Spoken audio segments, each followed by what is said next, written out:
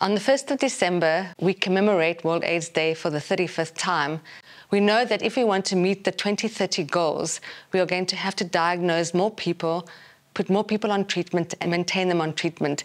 We also know that if we really want to control HIV, we have to find long-lasting solutions for HIV prevention. And this will be in the form of long-acting antiretroviral therapy and things like an HIV vaccine.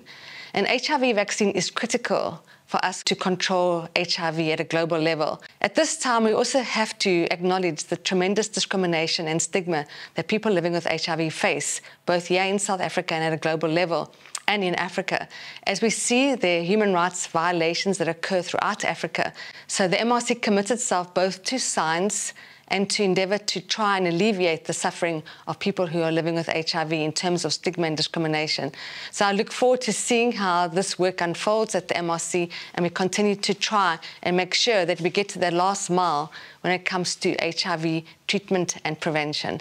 Thank you very much.